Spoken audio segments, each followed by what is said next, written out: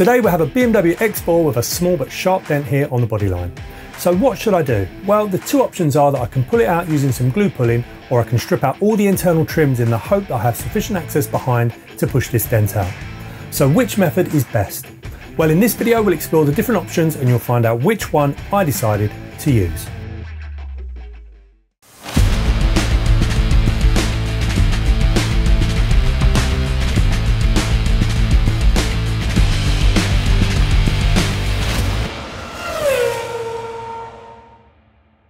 Hi everyone, it's Jake here from First at Dents and welcome back for another paintless dent removal video.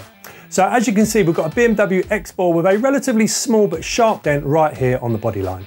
So I thought to myself on this one, what should I do? Should I glue pull this from the outside, or should I spend the time stripping all the panels out and going in from behind and pushing this one out?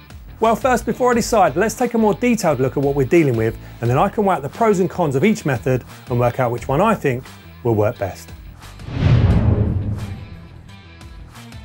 So if we look at the panel head on, we can see that the total damage covers an area of approximately 80mm by 150mm. This is because there are two sections to this damage.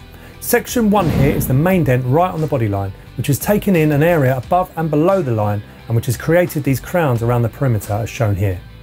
Now section 2 wasn't very obvious from the start, as this is additional damage going down to the bottom of the panel, which may be difficult to access from inside, especially as it gets closer to the lower edge. Now this damage didn't show up on the initial photos from the customer, so that's why it's always important to check around the main damage for any additional damage. Okay, so now that we've seen the dent in detail, let's weigh up the pros and cons of each method for this particular job. Glue pulling versus pushing the dent out from behind. So with glue pulling, we do have the ability to pull and tap down at the same time, so this could help me bring this dent out in a more controlled way. It can be quicker than taking the car apart and can save a lot of time instead of removing lots of trims. Some modern glues have tremendous pulling power, so potentially it could pull this dent out quite quickly. So now let's look at the cons. Will the glue cope with pulling a strong body line, and will it leave small traces behind? So it's 32 degrees C today, which is quite hot, so the glue may not fully harden to give a strong pull. So there is always a risk of pulling paint off, and this increases when the panel has ever had some paint repairs. Although from what I can see, this looks like a factory paint finish. Now let's look at the pros and cons of pushing this dent out from behind. So generally, if you have good clean access, it can be a much quicker method. For example, one push can be equivalent to several glue pulls. I can be much more precise and have more control when pushing the bodyline up, especially on fine detail areas like micro lows. So as the dent evolves and reduces, I can change my bars and tips to suit the shape and size of the dent. So the fact that it is quite hot today will not make any difference to me when pushing behind. In fact, it will actually help to keep the paint flexible and prevent the paint from cracking. So now let's take a look at the cons when pushing from behind. On a tight dent like this, it's very important to be able to access it cleanly to have a good chance of removing it. If we have a brace behind or some sort of frame, this could make it difficult to get the right tool on the back. As well as good access, if the panel is too open or restricted, I may not be able to get the right type of leverage to lever this dent out. If you have to remove a lot of panels in order to gain access, this can add a huge amount of time onto the job. Also, with removing any car trims, there is always a risk of something snapping or breaking. Okay, so with all of that in mind, what did I decide to do? Well, in this situation, I decided to push the dent out. The main reasons being that 1, I thought the dent was way too sharp and too strong for glue pulling. 2, I just think the weather's too hot today and I don't think the glue will set on the panel. 3, I always prefer to push dents out as I like to have the control, and I know that I'm probably going to end up with some small micro lows on this job, which will require me to use some sharp tips on.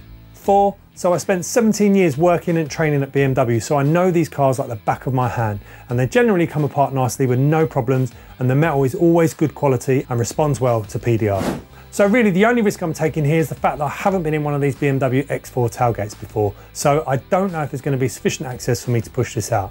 If not, then I'm going to be in a little bit of trouble. How did I get on? Well, let's find out. So as I've decided to go in from behind, I do need to remove quite a few trims before I can take down the large main trim as shown here. First I need to remove the switch for the boot closure, which pops out very easily. Next I unclip the rear window trim. Then we have 2 screws either side to remove. Then we have 2 screws hidden in the top recess at the base of the pillar trim. Now I can unclip the rear central trim, which then allows me to remove both pillar trims very easily. Once these are removed, the large rear trim can be taken down by gently pulling it away from the tailgate. I just need to remove the wiring for the interior light. And there we go, luckily the gamble has paid off, as it looks like we have lots of access points in which to thread the tools in behind to lever this damage out.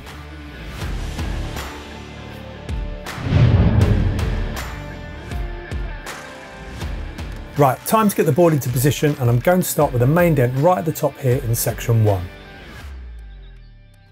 I'm using my bendable Johnson tool from Ultra, and I'm going to start off with my standard rubber tip.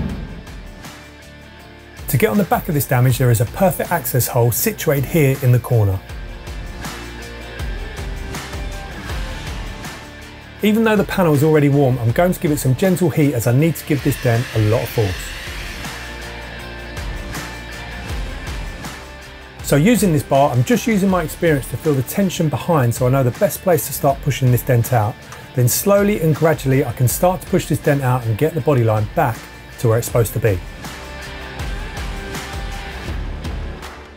After pushing this dent out, I can then start working on the raised crown at the top of this dent, gradually bringing this raised lump back down level again.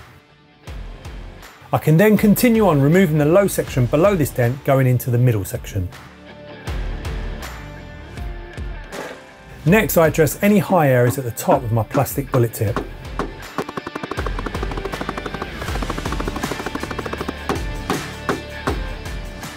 A quick review, and I'm really happy with the progress of the top dent so far. Luckily it came out without too much of a fight. Now it's time to move down the panel and concentrate on this low section going into the edge of the frame. To repair this, I'm going to start off with my plastic vinyl tip. So threading it through the hole at the back, I can navigate the bar down and push this low area out. It's working on the top part of the dent, but I'm struggling to get into this little micro low here, which is at the bottom of the panel. This is because of the shape of the inner frame.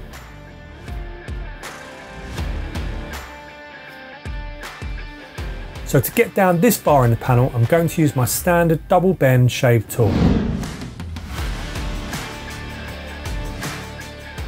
The shave tip should allow me to get down into this lower section and remove this micro low.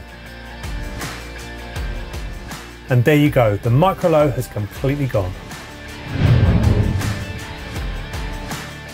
Now time to bring up all the micro lows and tap down all the micro highs.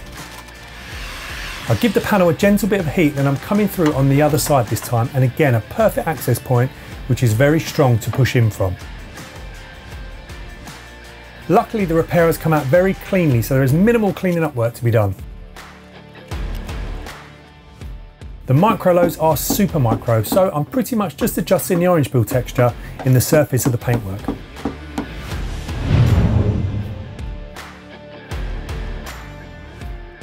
There aren't any surface scratches to deal with, but I'm going to give the area a good polish with a soft mop head just to remove any dirt and grime and any surface marks on the top surface. This will also give the panel a nice glossy shine.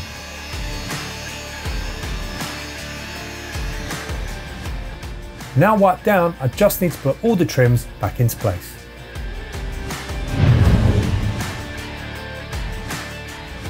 All the trims need to go back in the same order in which I removed them. So first I pop the main trim back into place. I then put the interior light back in the centre. This then allows me to put the boot closure switch back in the front edge of the trim. Next I can put both the pillar trims back into place, which then allows me to pop the centre trim back into position. So the last thing to do is to put all the fixing screws back on both pillars, then I can close the tailgate and check out the final result.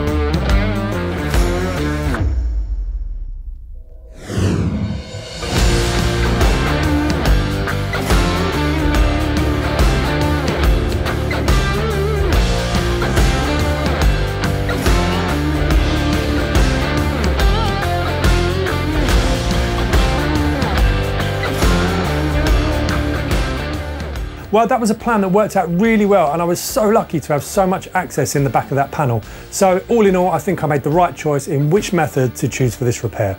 I think if the dent was a little less sharp, then glue pulling may have had a chance on something like this, but to be honest, I'm a little bit old school in my methods, and I always prefer to go behind if I can with a dent bar to push most dents out. Well, thanks for sticking around to the end of the video. If you like the video, it'd be great to get a thumbs up, as it really helps the channel. And if you aren't subscribed already, click that subscribe button, and don't forget to click the notification bell to be kept in touch with all the latest videos. Well, that's all for now, so I'll see you all in the next video.